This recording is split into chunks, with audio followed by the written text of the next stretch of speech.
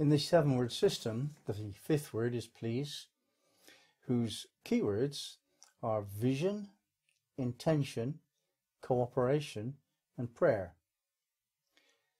Please is the energy of assertively acting upon another in order to fulfill your requirements.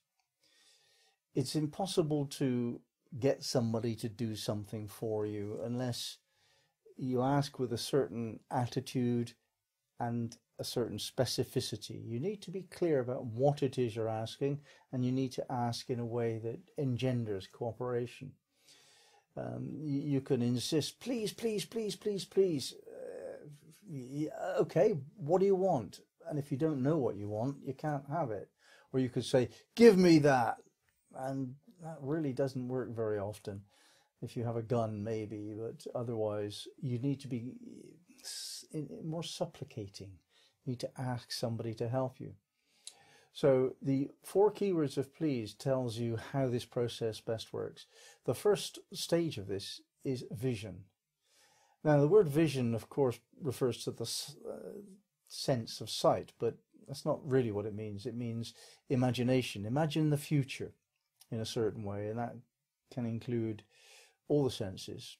You can imagine a piece of music that you're composing, or the taste of a meal that you're cooking. That's what we mean by vision. The sense of imagining the future the way you choose it to be. The word want isn't very good in this context. The word want indicates lack. And if you say, I want, you're reaffirming a lack of something. If you say, I choose, then that's much stronger. Vision, therefore, is about being specific about what you choose, using the imagination to shape your idea of how the future will be. And that process of imagining the future is understood by certain esotericists to be the very practice that you need to engage with in order to create the future. We pretty much create our lives with our expectations. Obviously, when we're born, we're programmed to expect it to be a certain way. And that comes a lot from parents, a lot from school, a lot from peers. But it very often is not from personal inspection. If we actually notice what works in our lives, really carefully notice, we will find that the processes that other people tell us work, that's not the secret.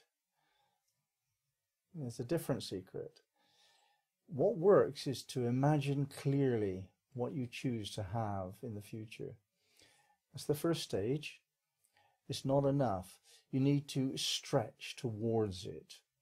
Now that part of the body which is to do with stretching towards something, tendons do that.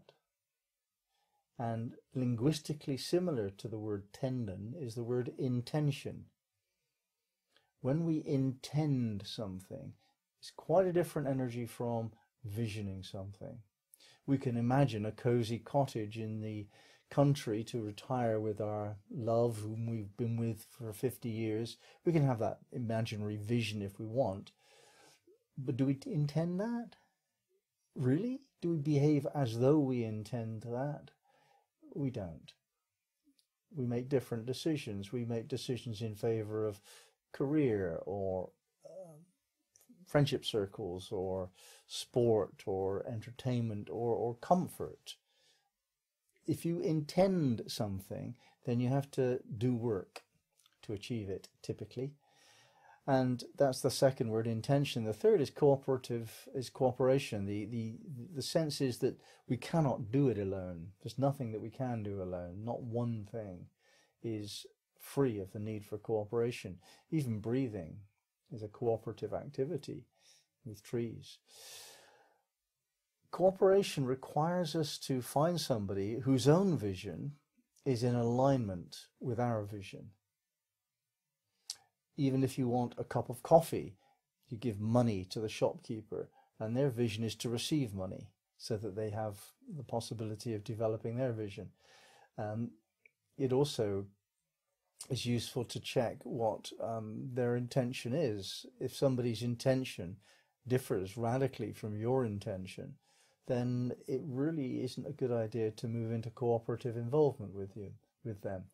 This is important when you're talking to the possibility of a relationship, especially. Um, Very often a relationship starts because of fairly shallow motives, such as comfort, sex, joy, fun, whereas you're making an arrangement which perhaps will last many years indeed.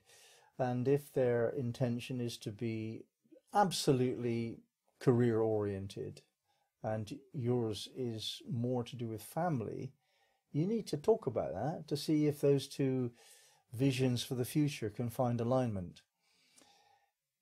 The cooperation aspect of the word please requires us to be specific and have an attitude of supplication.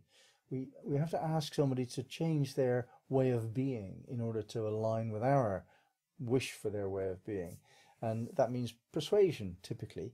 You have to persuade somebody that your vision of the future and is a clearer expression of their vision. They can get what they want better, even more easily, if they help you get what you want. Now, if you raise this to a highest level, you engage with the highest level within you. And we do that by finding the energy called sacredness. You can call it prayer if you want, you can call it magic if you want, that doesn't matter. And you can use Latin language or Arabic language or any other language, that doesn't matter either. What matters is the sense of sacredness, because what we call sacredness is a relationship with the highest dimension of our own being that we can access. At that level, we can see more. We can see a lot more of the implications of the future. The future is not entirely unknown to us. There are two aspects of the future: what may be, which we can't know, and what must be, which we do know. But we only know that if we think it through. If you plant an apple seed in the right circumstances, you'll get an apple tree. If you plant anything else, you won't.